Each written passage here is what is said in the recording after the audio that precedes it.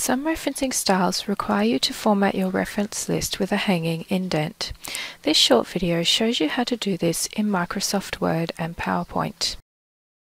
Once you have completed your references in Word, highlight the reference list.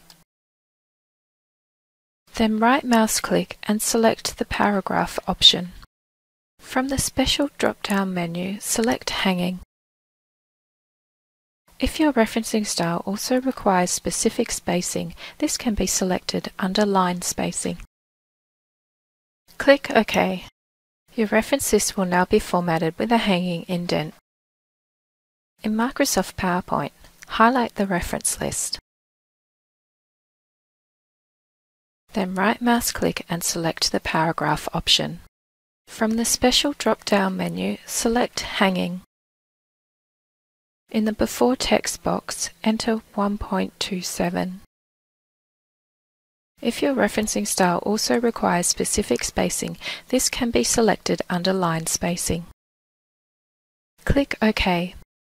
Your reference list will now be formatted with the hanging indent.